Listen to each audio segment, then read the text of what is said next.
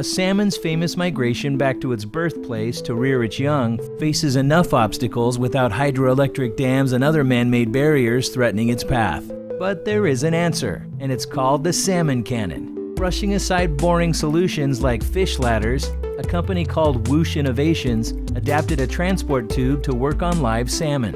The fish enter one end of the tube, and its soft material creates a seal around them, generating a vacuum effect that transports them through at 11 to 22 miles per hour.